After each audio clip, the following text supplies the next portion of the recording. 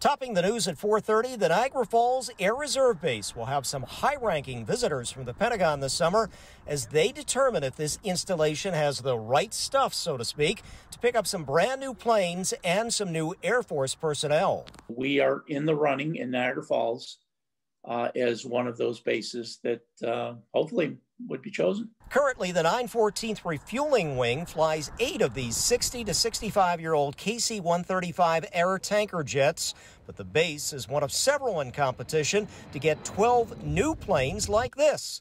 The KC-46A Pegasus tanker, which Boeing is rolling out for the Air Force. This one visited recently at the base in the Falls. The fact that the Air Force would send, $3.5 to $4 billion worth of aircraft to our base is a pretty big deal.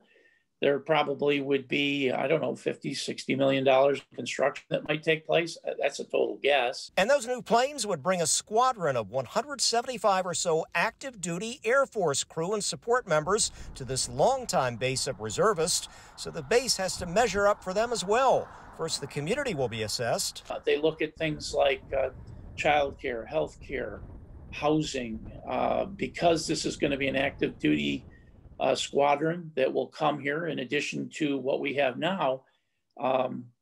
They will have to be housed somewhere. Part of that decision may come down to the efficiency of the airbase. A source tells us the New York Power Authority just cut a new deal here with the Air Force to lower the electricity rates, and that may make this base look much better in comparison to others. Also, the runway might have to be lengthened, and the Air Force is right now looking at a $60 million contract to do so.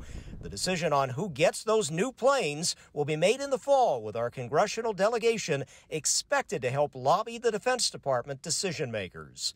Ron Plants, Channel 2 News.